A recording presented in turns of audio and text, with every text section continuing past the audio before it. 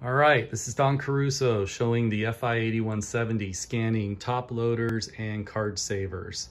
Before we scan, there's a couple things that we want to show you to enhance in the driver as well as the scanner to allow this to scan more smoothly. The first thing you're going to want to do is after you create your profile, you're going to want to add something to the profile that's called continuous scan. You can go into the driver edit, go into source, advanced settings, and then into a feature called batch, continuous scan, and you're gonna wanna switch it from a default that says off to automatic, okay?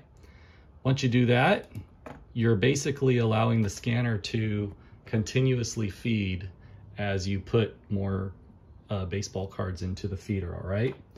So now that we have that setting saved, the next thing that we're gonna wanna do is we're gonna wanna come over here to the scanner and turn on the scanning feature called manual feed.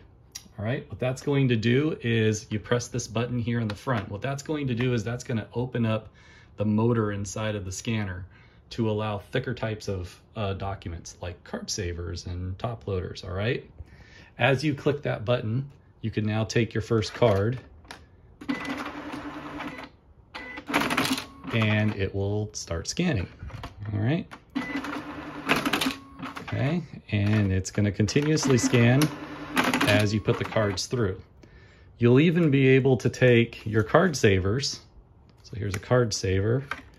Fix your setting here and scan those as well. So we found that the card savers scan really well vertically, whereas the top loaders scan better horizontally. So that is how you scan card savers and top loaders using the Fi-8170 with continuous feed and manual feed mode.